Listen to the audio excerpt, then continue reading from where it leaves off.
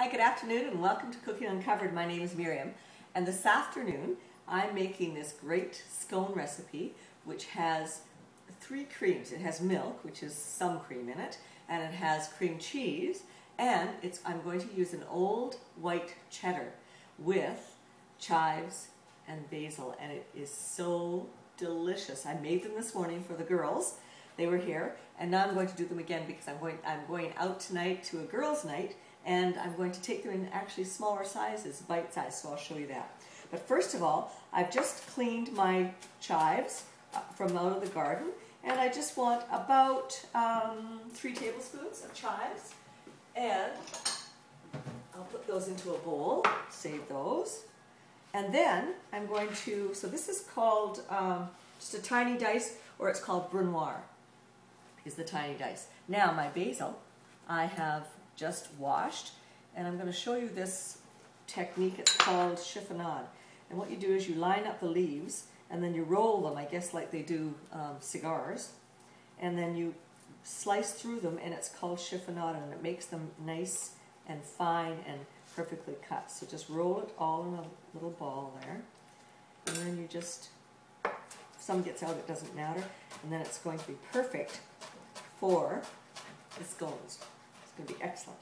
And then you can just cut them down as well this way, and there we go. So there's my basil.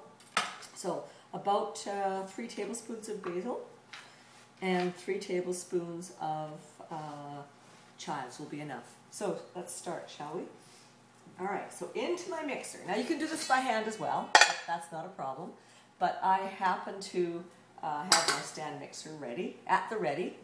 So that's 1 cup, 1 1/2, 2 cups of flour, all-purpose flour. Now you can use whole wheat flour for this. You can substitute, do 1 cup of whole wheat and 1 cup of all-purpose flour. It works really well. 1/8 of a cup of sugar, 4 teaspoons of baking powder, 1, 2, 3, 4, and then I'm going to use 1 teaspoon of salt. 1 teaspoon of salt. So that goes in there. So just mix that up. Now to that, I want to add my butter, which is really cold, and 5 tablespoons of butter. So I've got this great butter that already has pre-measured on the side. So I'm just going to cut this up and get this mixing in my bowl. And it's sticking to the thing. There we go. So I'm going to mix this up. So it's going to just work away. Now, for this recipe, I'm using Philadelphia cream cheese because it really does add an amazing dimension. Light, fluffy, tasty. So, what I want is 1/4 of the package. So I'm just going to cut off some of that. But I don't want to add it with the butter just yet because I'm going to add it afterwards. So that's ready to go. So then, I've got my herbs ready. I've got my egg ready for the top of the scones. I want to get that all mixed up to for an egg wash. So I'm just going to get a fork. So here's the fork. So that's going to be my egg wash. Perfect. Perfect. Now all my dry ingredients are there, and now it's blended, it's all mixed up, and it's to a mealy state. So you want it to keep going until it's about the butter and flour. The butter is about pea size. Perfect. Perfect. Now I also, while I'm doing this, I also have my cookie cutters. Now these I got from my mom ages ago, and I must say when I'm out at garage sales, I collect these. If I ever find cookie cutters, I collect them. So I've got this size, and this is so the 3 sizes. I'm going to use this size today because I'm going to use these as an appetizer. But this morning, I made them on the 2.5-inch ring, so you can choose your sizes, of course. All right, now that the butter is mixed in, I'm going to add 1/4 of the package, so about 65 grams of the cream cheese. So now that's going to work its way in. So I've got my herbs ready to go. I have my milk ready to go. Now, a trick. Here's a little time-saving trick. With scones, if you overmix them, once you add the fluid, they will be hard and dense and not very nice.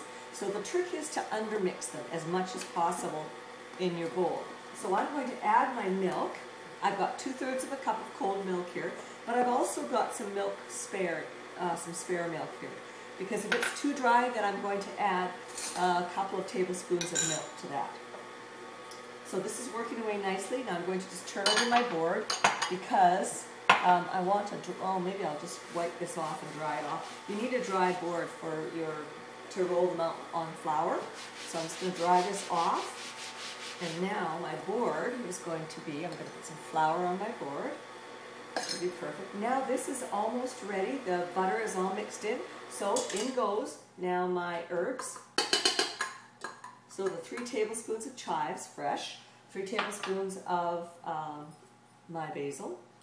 Now, of course, if you wanted to add oregano, or if you, let's say you wanted to add some bouquet garni, which I get from the Red Barn, this would also be amazing. But right now, I'm just going to use those.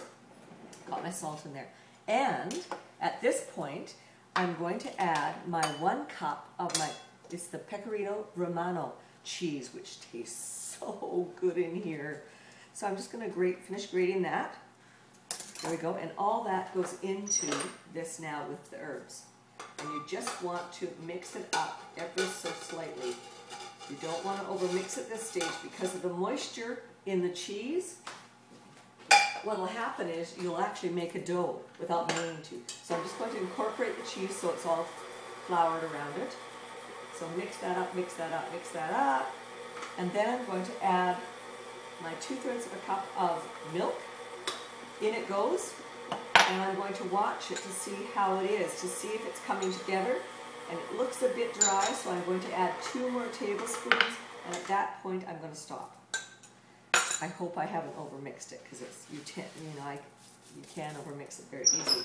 It should come out with some dry spots. If it doesn't come out with dry spots, you've overmixed it. So be very careful. So that was 2/3 of a cup plus 2 tablespoons of milk. All right, so this is what it looks like in the bowl. Isn't that great? See, it's still it doesn't look like it's anything right now, but I'm going to help it form together gently into a ball.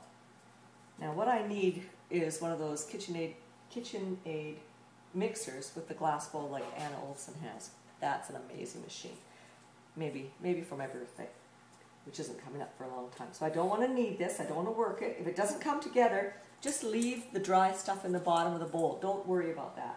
Because what happens is you'll end up ruining your scone by trying to incorporate every bit of dryness.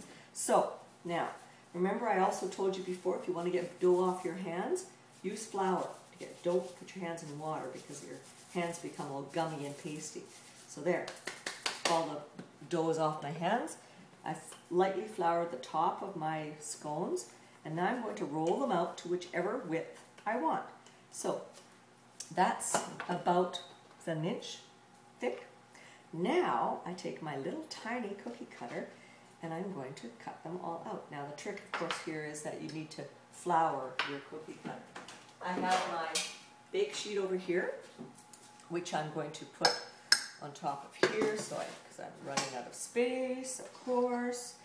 Now these are going to go in the oven. Because they're so small, you will probably find that they bake a lot quicker. So I would, 375, I would take them, now why is this sticking so much? I would take them out at about, watch them carefully, take them out at 8 or 9 minutes, and so you don't want to overcook them. So they want to be golden brown on top. Now to these, wow, they're sticking, this is amazing. So now to these, aren't they gorgeous? They're going to be so delicious for little appetizers tonight. So now I'm going to egg wash the top of these. And after I finish cutting all of these scones, my herb cream cheese scones, I'm going to pop them into the oven, 375 for about 8 minutes. You got to watch them though because you don't want them really, really brown. So, and if you are using the 2.5-inch one, cookie cutter, this is the way they come out. Isn't that gorgeous? We had these for breakfast this morning, and I'm going to tell you, these are excellent. So, and I just want to tell you that I got a new blog up and running, thanks to my friend, Janine Friesen, who is in Manitoba, Steinbach, Manitoba, and she also has a blog, and she's an amazing cook, and she does all her cooking, all her recipes are all gluten-free. She's an amazing woman, and her website is www.thebakingbeauties.com, and she has some amazing recipes on there. So thanks to Janine, my friend that I met on the Philadelphia contest, I now have a blog where you can actually print these recipes in a print-friendly form. So thanks, Janine, for that, and I'm hoping that you all enjoyed this recipe because it was a lot of fun making this morning. I'm going to carry on. I'm going to get these baked because I only have like 3 hours and I've got to be at the girls' night, so I'm off. So thank you for watching and for joining me on Cooking Uncovered. I'll talk to you later. Bye.